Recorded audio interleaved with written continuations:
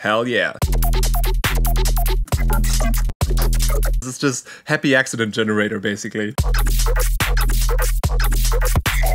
Ah, what is that? Oh, that's a good one.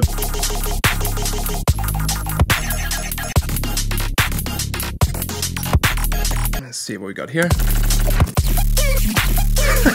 Let's add glitches.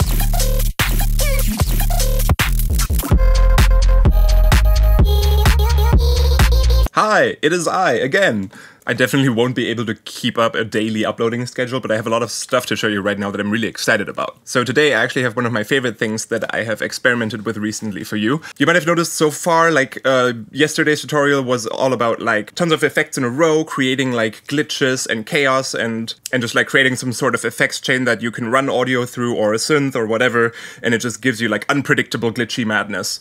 And then today's going to be about an easy way to turn those really long samples full of chaotic glitches into actual cool phrases and ideas and patterns for a song. So let me show you how I've been doing this. So at some point last year I posted a video about Ableton racks I've been making, and maybe some of you remember the hyperchorus thing, where it's like a bunch of choruses in a row and then these are all remote controlled by the macros over here. By the way, you can get the old chorus and also the old flanger and old phaser, etc. under Packs, Core Library, Devices, Audio Effects, and then at the bottom there should be a folder called Legacy. There you can get the old ones if you want to use those instead. They're not gone. So this kind of setup with like tons of the same effect in a row works pretty great also for like pitch shifters or flangers or phasers to get some cool glitchy stuff. And I want to combine this with what we did in the last video, the random LFOs, and I'm just going to connect those to these macros real quick. So now with the random LFOs on the hyperchorus, we get this kind of stuff.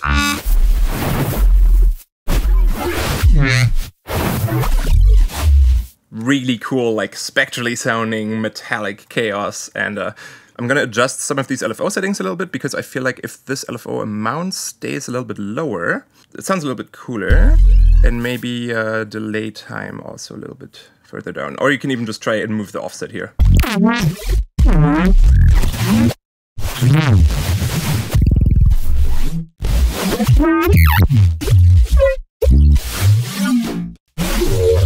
Absolute madness.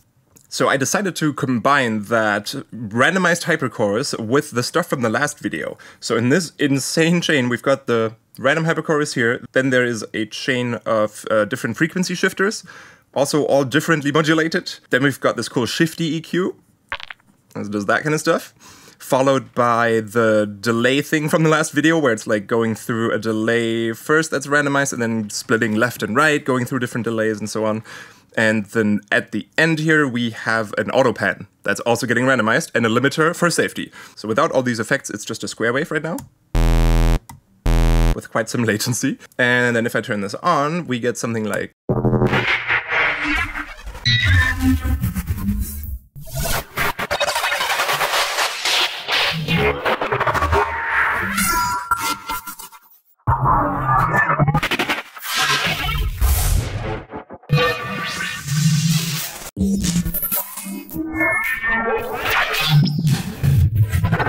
So that's some beautiful glitchy noise, and to make it a little more tonal, I put a retune and a pitch map in this chain before the auto pan. So now we've got...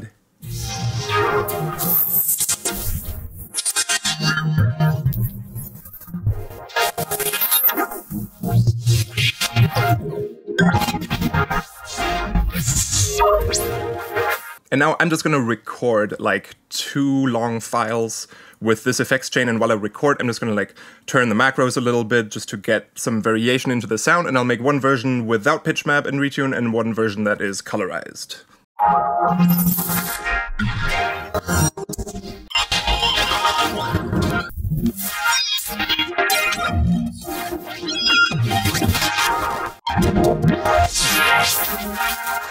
Alright, that's a good amount of colorful stuff. Now I've got a couple pretty long recordings of just random glitches, 2 of them with pitch map on it, 2 of them without. So now that we have these, as sound designers call them, mud pies, how to turn those into like a cool pattern, and what's the easiest way to do that? So I've got a really neat trick for you, and I'm gonna put this into the description actually just as like a download with these files as well. Like you can download these, and this time it won't be Patreon exclusive, so I might give this one away for free, but it's definitely my favorite and most useful of all things I've like built out of effects recently. So my idea was, if you use the simpler on slice mode, and then you drop like a long file into it, like one of these that we just made, and it slices it at the transients, maybe set the sensitivity a little bit lower so that it spreads out over the whole thing. Now, if I press a C1, then it should play the first slice. Yep, it do. There's a little bit of silence at the beginning, so I'm gonna move the start point over here. But now, I'm gonna do two little changes. First of all, I'm gonna change it from trigger to gate mode, so now it's only playing the slice for as long as the note is actually held. And if I go up a semitone to like C sharp, that's slice number 2, D is slice number 3, and so on and so forth. Everyone who's like put an amen break into this kind of knows how this works, but you can kind of like have Ableton create patterns for you. So you can put an arpeggiator before this, and now if I just hold C1 down, it plays C1, and then it plays one additional step, that's an octave up, but I can say, hey, maybe just don't go up an octave with each step, just go up one semitone. But do that 7 additional times to the one note that I'm playing. So now we should get slice 1 to 8, and each of those should be a 16th note long. Hell yeah.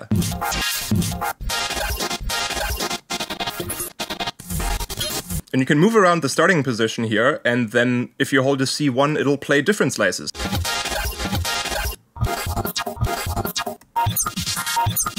You can also tell the arpeggiator to not jump 1, but maybe 2 semitones every step.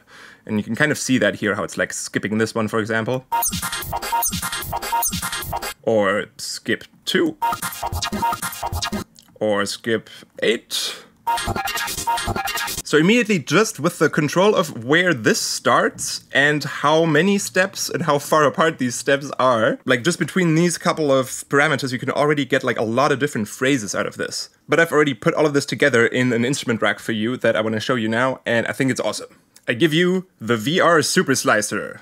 I would really love to turn this into its own plugin at some point in my life. That would be nice. And then this would have some additional features and be a little easier to use, but I try to make it as user-friendly as possible. So when you load this instrument rack, you might not have a sample over here, and this sampler might just be empty. That's where you drop your mud pie, your crazy, glitchy, long file. And then all you need to do on the MIDI side is kind of just hold down a C1 note. I'm just gonna draw this in here real quick. Hold it up until like here. You can also make it twice as long if you want. I'm just gonna put these in. We can add some variations here in the MIDI later, but you can do a lot with just holding a C1 note. Also, let me just grab some drums real quick so we have like a rhythm in the back to have some reference.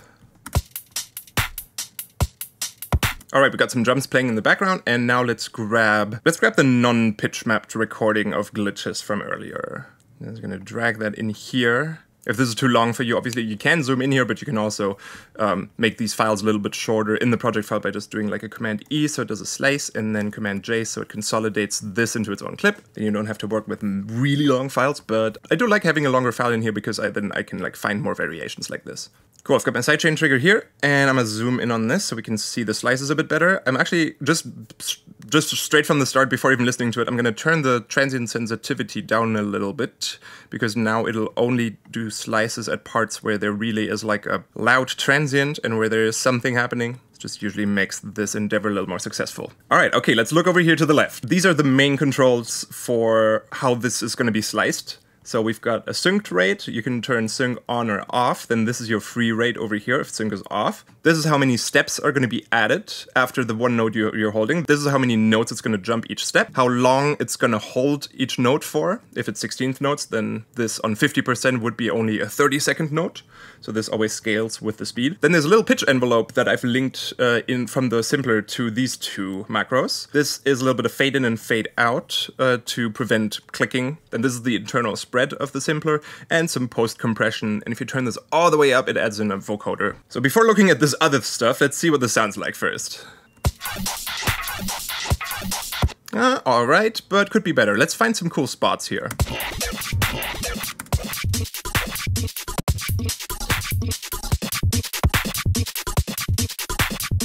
So that's kind of neat. I'm gonna add in a sub as well because this is like more mid-bassy glitchy material. I'm just gonna put a sub under this so this overall sounds a little weightier. So far so good. Now we got a little bit of sub in the background as well. And now let me show you how this thing can actually go really crazy and what's so fun about it. So first of all, I really like changing the amount of steps that it is supposed to add. So let's say we're still in 16th notes, but I'm going to change this to 2. Then you get like a syncopated polymeter type rhythm. I'm also going to move every 4th note like up an octave, so we have some variation there. And then let's try a different starting position.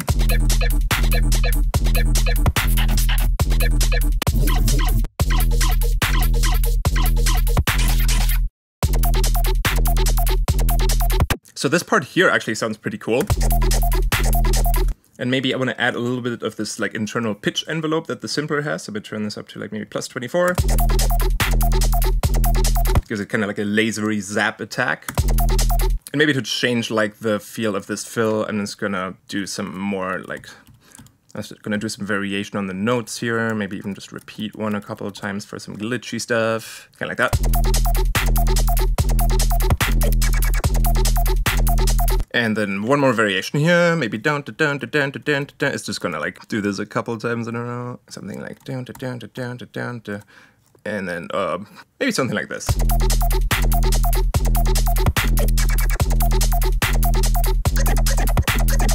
Okay, cool. Now let's have a look at these other little macros here in the middle. So what I've done here is I've made like random generators for different parameters of the simpler.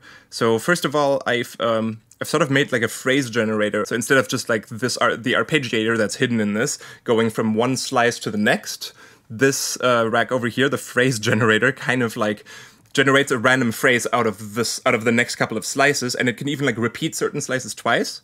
And you generate a new phrase by hitting R up here. So if this is to the left, it's just off and it'll just play the standard mode that's selected over here. But if I hit R and turn this up, then we're gonna get 3 different slices picked for this pattern. Try again. Try again.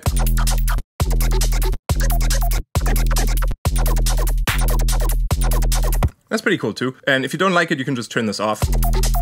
You're back with the old one. I'm just gonna change this pattern to use like 7 steps so that we have like, so we hear like a bigger variety of sounds right, just for the moment. Then this also again works with the phrase generator. So either all played in order, or you'll hear the last ones being repeated. I'm gonna hit R again. Nice, that's a cool pattern. Let me just keep doing this a couple of times more.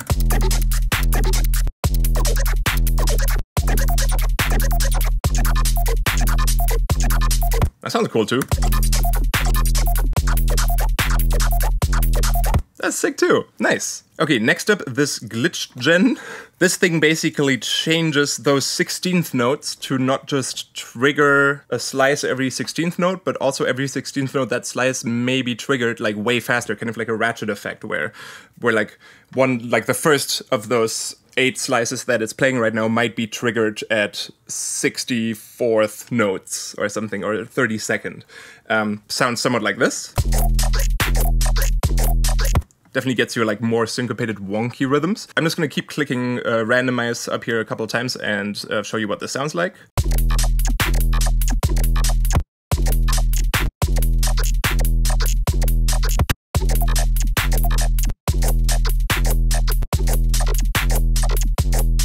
Cool. Definitely destroys the straight 16th pattern and gives you something more wonky and more offbeat. The chop generator basically just decides which 16th notes to turn off. So, and this isn't a full like off-on kind of thing. It's just the higher you turn it, the more 16th notes seem to be missing. Let me show you. So that's 1, 2, 3, 4, 5, 6, 7, and then I'm gonna turn this up here maybe. Okay, the second one's missing now. I'm gonna hit R.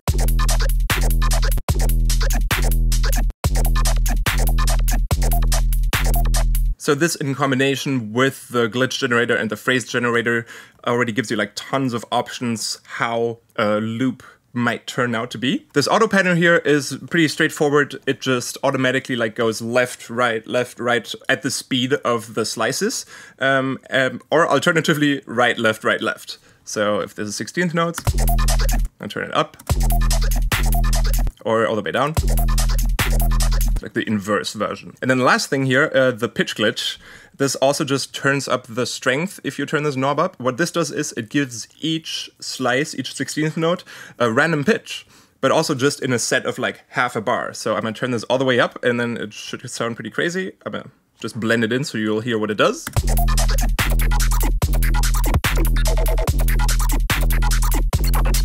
Let's hit random. The bias down here kind of like decides if it's supposed to go more towards pitching it up or more towards pitching it down. If it's in the middle, then it's like evenly distributed.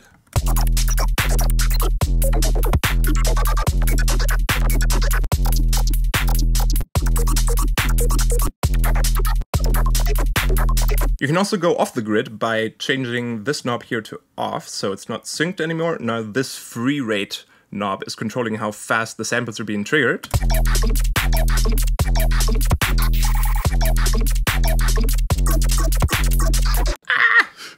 It's so cool.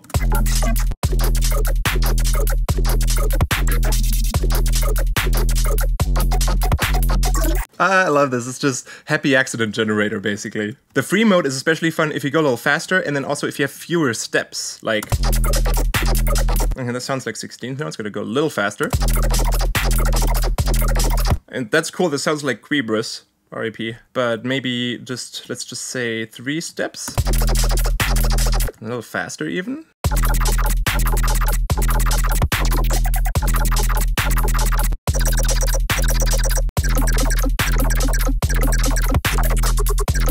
I know this sub is getting a little boring. Let's see if we can go even faster with maybe just 7 steps, but go super fast.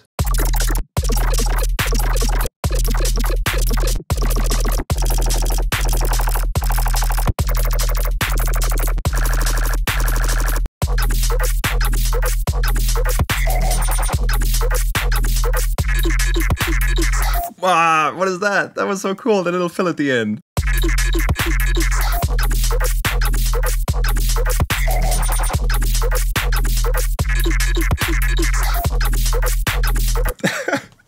I love this. Oh, I haven't explained the last one yet. So this is more useful for if you put something melodic in here, but it can also work with glitchy stuff, or if you put like vocals in here or drums. So this will just make the simpler not just trigger 1 note at a time, but 2, 3, 4, or 5 at the same time, and then this decides how far those are apart, like how many slices. To make this visible a little bit better, I'm going to change it from transient to region slice mode. So now it's going to slice it in however many equally sized slices, up to 64. Which is great for vocals or pad type stuff, and you can sort of turn the slicer into a granular synth almost at that point. So you see how it's going 1, 2, 3, 4, 5. If I now say poly trigger and set this to maybe here, now it's triggering 3 at once. But they're like overlapping, so I might say, hey, make them like 5 slices apart. Now we see this group of 3 moving along. Can make them up to an octave apart. It's a little bit hard to see, but you can kind of tell what's going on. So sometimes, especially if it's like a more thin type of glitchy sound that you have, or there's a lot of silence in your file, then maybe this might actually be really useful.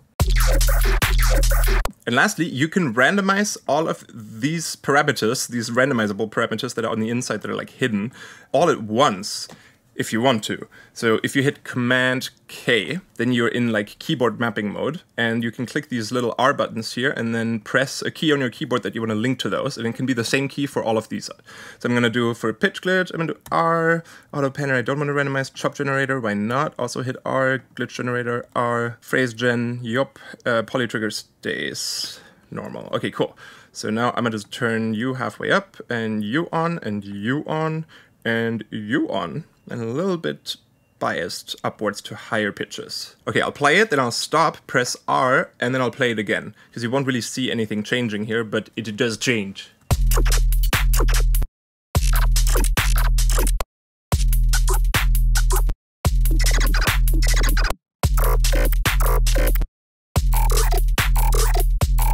Oh, that's a good one.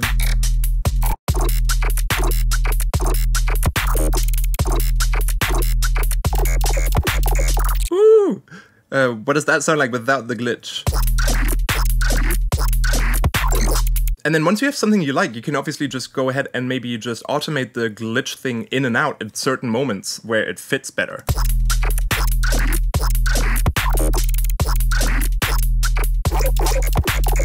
Like as a fill or something, as like a variation at the end. I might do one or two more.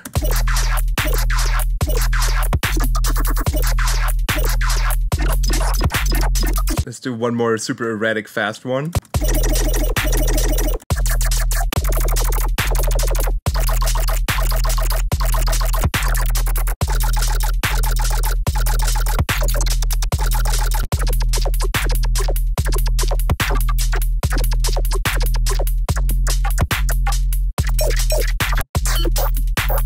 Here's another example where I used one of those pitch-mapped glitchy files in the same setup.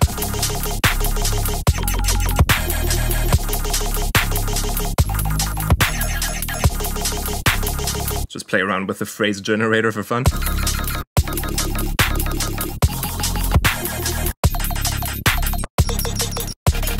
Ah, this last bit here has some really cool glitches. Switch that to synced and maybe 16th notes.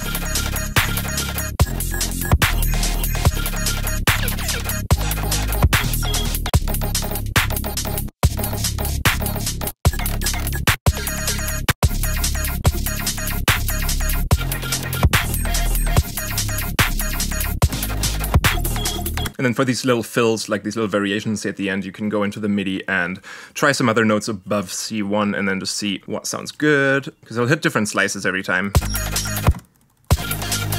That's nice.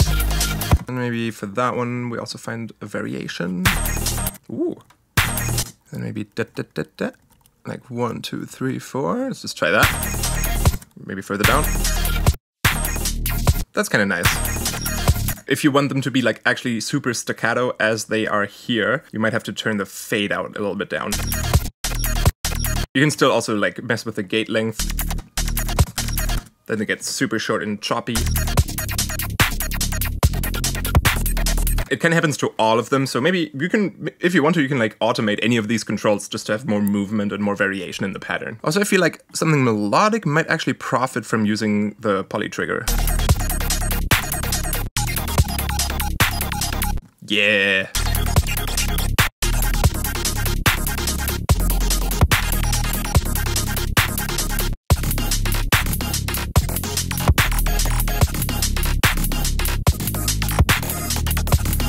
Yeah.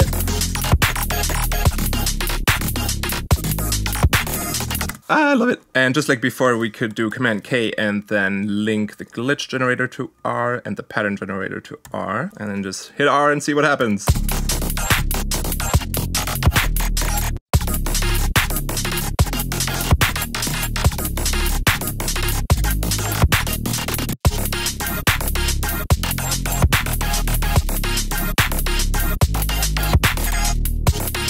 Oh, I like that one. It's like super triplet-y. The only downside is if you're working with something melodic in here, you probably won't want to use the pitch glitch thing, because then whatever melodic stuff you have is just going to get like pitched around like crazy and it's probably going to be out of key.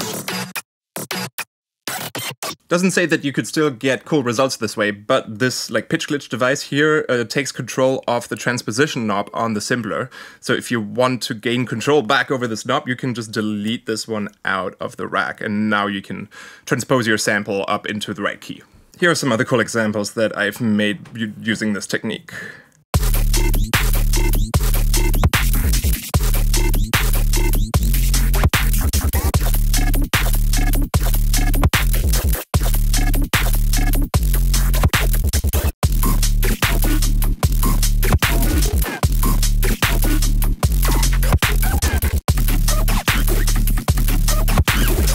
kind of still want to make some additional randomizers in the middle here, like maybe one for frequency shifting, maybe one that can like give the gate some sort of sequenced steps so that some slices are shorter, some slices are a little longer. I think that would be cool. Let's see what we got here. This one's actually pretty neat, I think.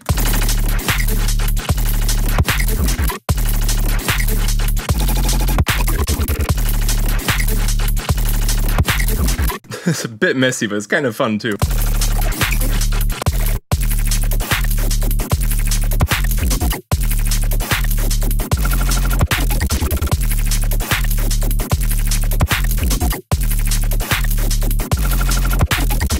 Sounds like some futuristic laser rifle. Okay, for this one I've actually automated like the free rate and how many steps are going to be added. This gives you like some more variation and control over this loop, I think.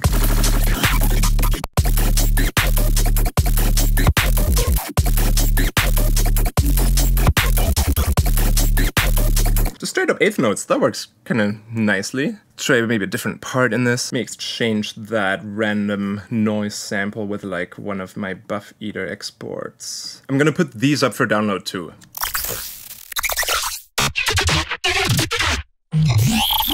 Just like a big file of lots of bass glitches. So yeah, if you run into this problem that all those cuts, even though this is at like 93% gate, sound super short, you might just have to reduce the sensitivity for the transients because you might have too many really thin slices that are just super short. Oh, and also it's playing this at +21 transposition, so I'm just gonna turn that off for now. Hehe. Turn this automation off.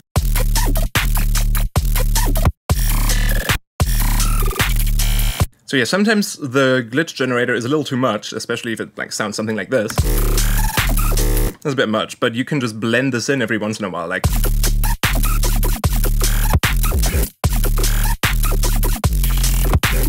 Kind of like that. You just have to like draw the automation for this. We can make it even more straightforward and repetitive, but maybe it sounds good if it's just like 4 steps, so every quarter note. So just like 4 steps on eighth notes, rather long, a little bit of fade out, tiny bit of fade in. Oh, it's re-triggering here. No, I'm just gonna have you go straight, like stop here, and then do this 1, 2, 3 times. Yeah, let's go.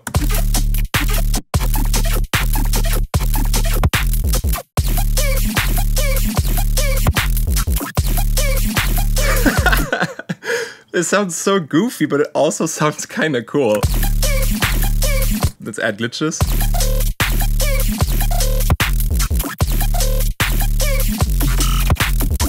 That's kind of badass. I kind of like that.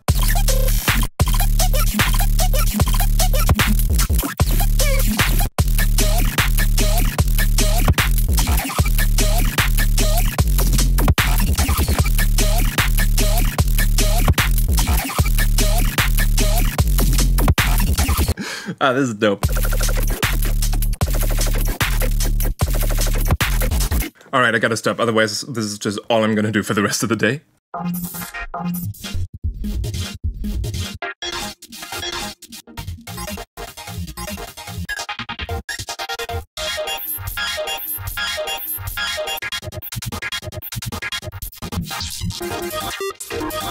So you can also make cool material for this type of slicer setup if you just put like a bunch of bass loops or single bass one-shots from like whatever pack or your own into a row and then just consolidate them to like a big audio file. And the more variety of sounds you've got in there, the better, and then like the cooler the output is kind of going to be, I think. I've got these somewhat color bassy loops here that I've been working on. And they're all kind of in the same key. So I'm just gonna drag these out here and put them in like, put them together. That one's nice. That one has drums in it, but maybe that's gonna be cool. Let's just do it. Those are all pretty similar. I'm just gonna grab that one. Yeah. Yeah, that one's a bit different. Yep, why not? That one's cool. All right, cool. I think that's a good amount. So Shift, select them all, then Command J. That's one big file, and then drop you in here. And C1 is gonna do then a variation one that's like up here, and then like some syncopated stuff that's like there we go. Okay, this is just going to be the pattern, and then loop that. Ah! It sounds like some crazy pan flute. That's cool. Let's grab some drums, but different ones just so we change it up a little bit. Let's do 128. And they're probably going to be a bit loud, so I'm going to turn those down and throw a safety limiter on the master. I feel like it's a better pattern if we go kind of like this, then you repeat that again. Yeah, an extra little glitchy moment here.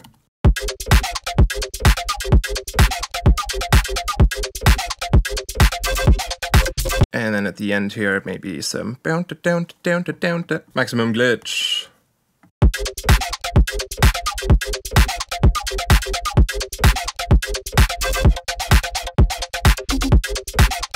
I'm just gonna add a sub.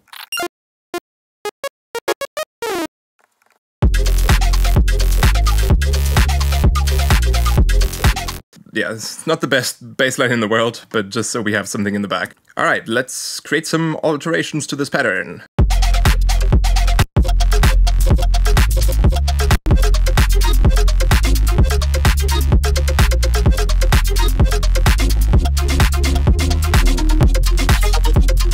Let's try a different one.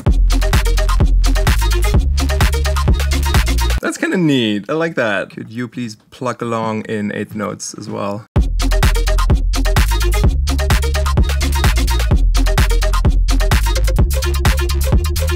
Try different rhythm, or first of all, just like try reducing the amount of steps.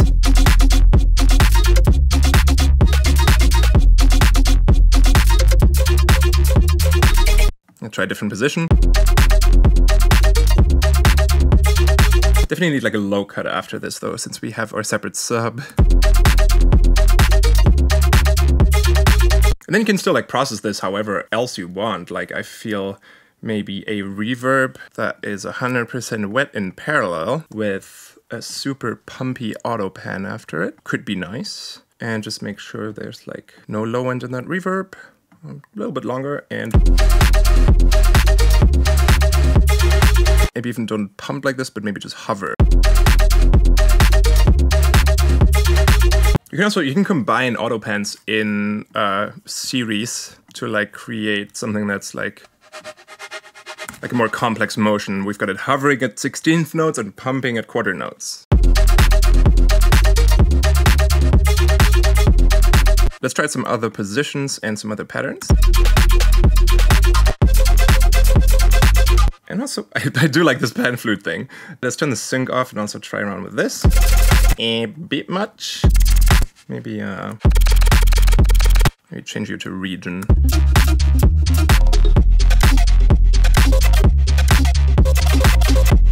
It's like weirdly wonky offbeat, but also kind of cool.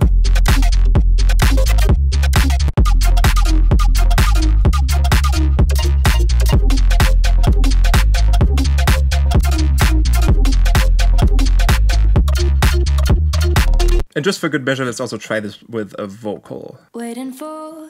Actually, yeah, let's try that. Let's do a Kids a cappella here from Every Day.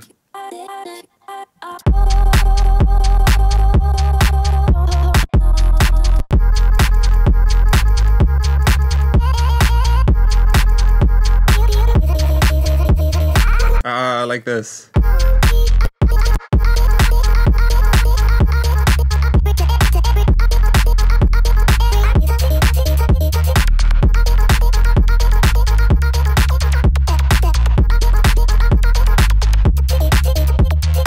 This is nice.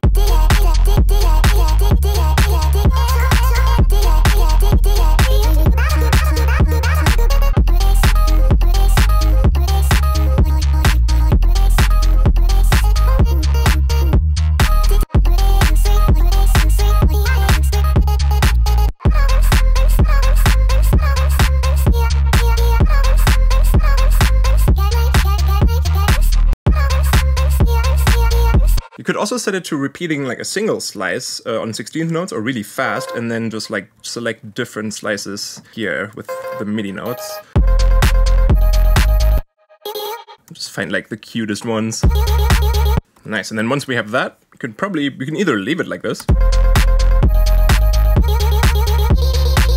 You could automate the rate to like speed up or slow down for certain ones, or maybe even turn off the sync, use the free rate, and now go like.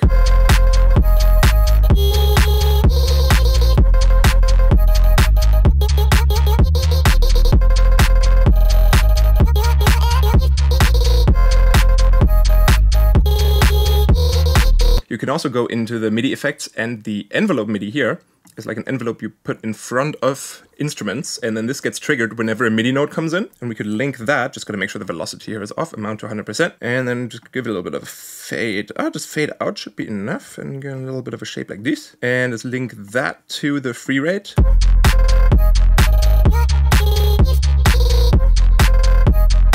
This is now modulating it in the inverse way that I wanted it to, but it also sounds pretty cool. I'm gonna change these values up here.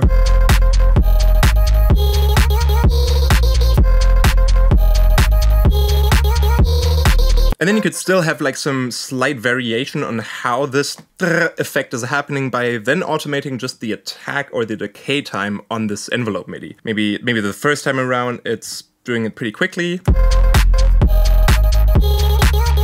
Maybe first time around it just goes, and then second time it's gonna take a little longer,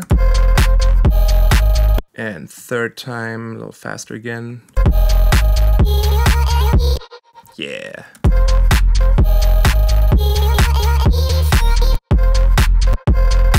Only important detail here is you need the automation to reach the new setting you want the decay or attack time to be at before the note gets triggered, because if you modulate any of these parameters while the envelope is playing, it has no effect on it. Just gonna make sure right before that MIDI note it is set to those new parameters. That's just how it is.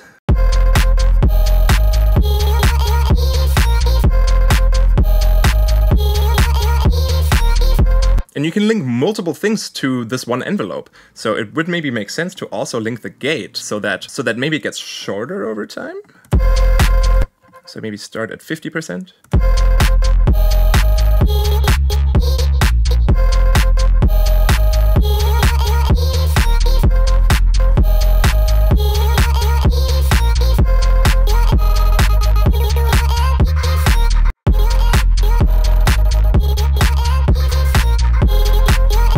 It's getting a little messy, but you kind of get the idea. You can be really creative with all of these tools.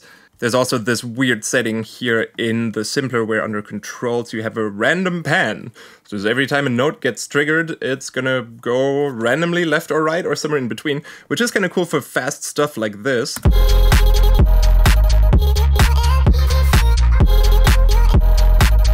Because now those vocal chops are like flying around your head, especially if you're wearing headphones. That sounds awesome.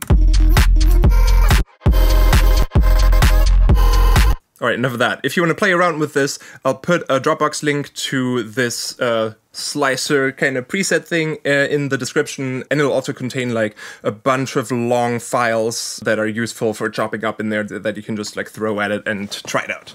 Alright, that's it from me for today. Goodbye!